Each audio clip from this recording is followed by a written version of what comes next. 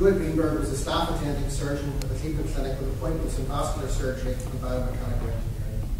He was head and co-founder of the clinic's aortic center. He authored over 200 papers, held over 50 patents, and inspired a generation of vascular surgeons. If surgery were a sport, he'd be first team All-American.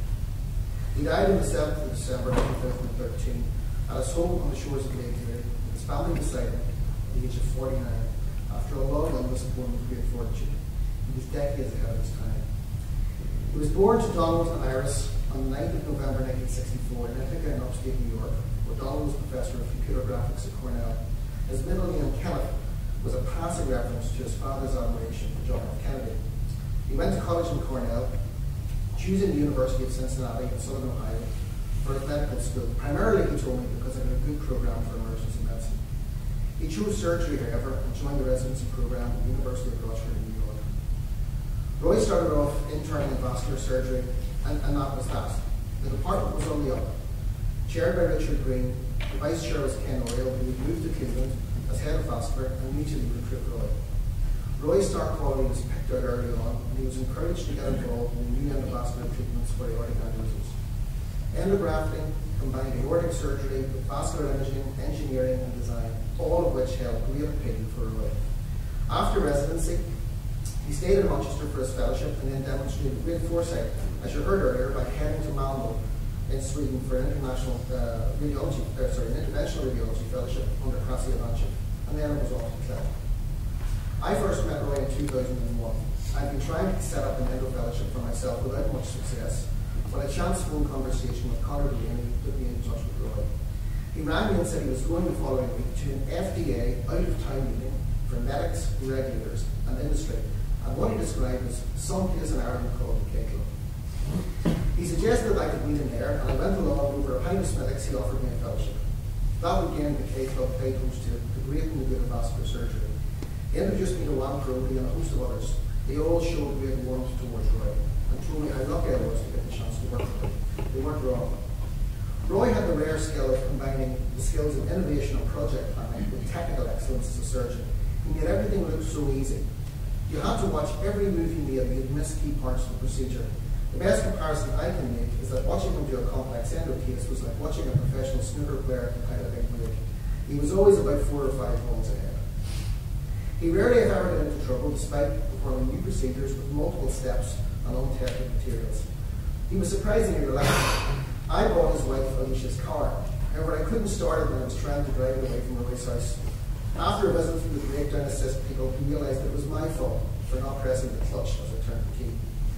I thought I was on the next plane home, but Roy thought it was hilarious, eventually. Another example of his catch-up style was when Sean O'Neill came to visit me in Cleveland to try and persuade Roy to take him on after I left. We ended up having dinner in the Blue Lagoon restaurant with Roy and Jeff White from Sydney, another vascular legend who tragically died last year. At this point, Sean hadn't quite got to the point of asking Roy for a job. Roy was explaining to Jeff his research on what I was up to. He then stated that Sean would be taking over the project. Sean looked at me and said, "Did I hear what I think I heard?" But that was Roy. There was no formality.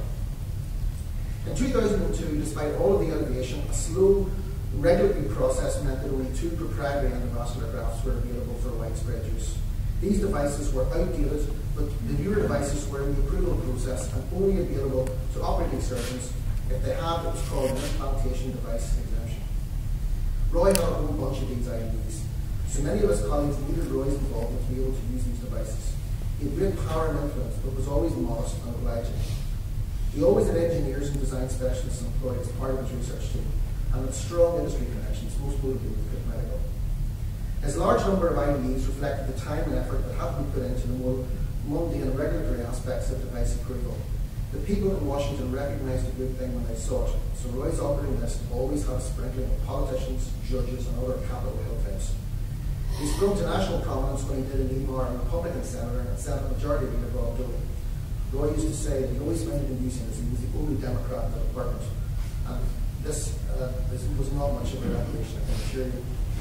Roy's biggest achievements were in the development field of complex aortic endografting.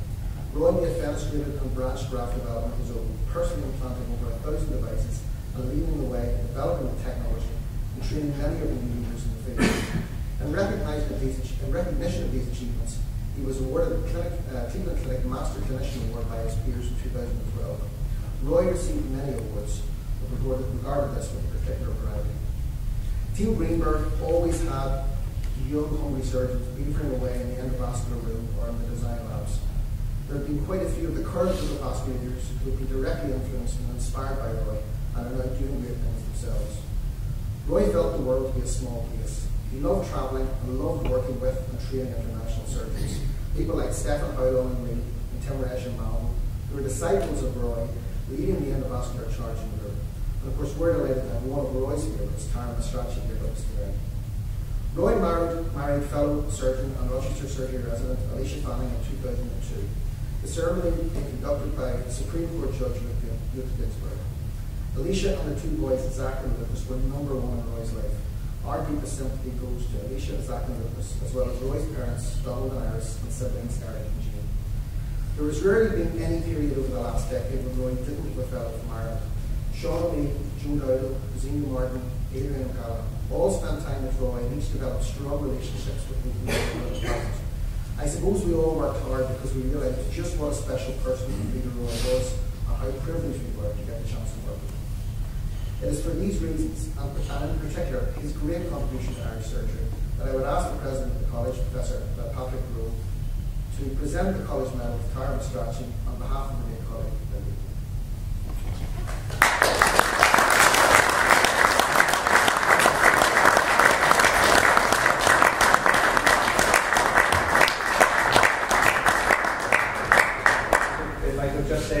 On behalf of the college, we are always very keen to recognise and reward international surgeons who make such a significant contribution to Irish surgery by training our fellows and registrars who wish to travel. Clearly from Greg's very nice citation, Roy Greenberg was one of those people, and I've no doubt, and I've written this to his wife, that had he survived, he would have been a proper honorary fellow of this college for his contribution. Sadly, time didn't permit us to do that, and this is rather unusual to be awarding a posthumous medal to someone.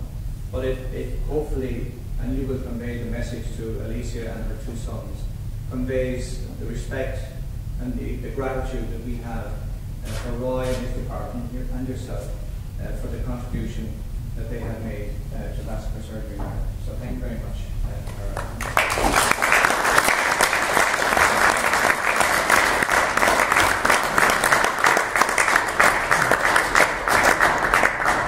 The inscription reads, in recognition of his contribution to surgery in Ireland.